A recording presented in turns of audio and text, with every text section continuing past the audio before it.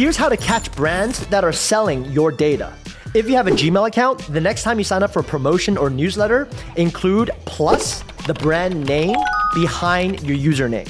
For example, if your email address is adam@gmail.com, sign up for the Nike promo list with Adam plus Nike@gmail.com.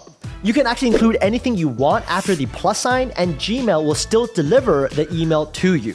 So in the future, if you receive an email from a brand you did not sign up for, you can check exactly who betrayed you.